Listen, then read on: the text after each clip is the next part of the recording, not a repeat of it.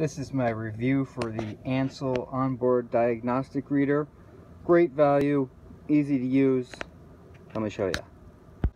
To use it, you just gotta open up your driver's side door here and locate the reader in your car, which for me is right below the steering wheel on the left hand side. Pop that thing out, then you just plug this guy right on in there. Now the screen lights right up. The screen conveniently tells us to turn the ignition on so we can see the code. Do that.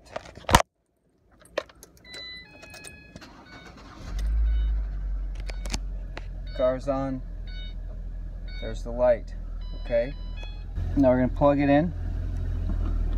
It's got to be plugged into work.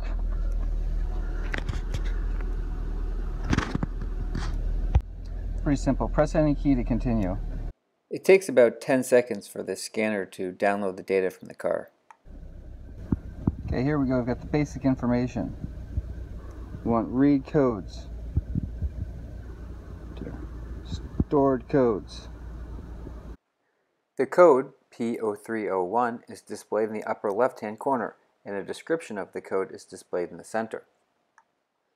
Now that I have retrieved the code, I can turn off the check engine light.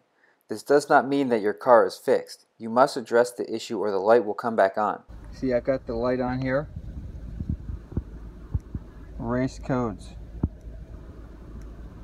Are you sure? Yes.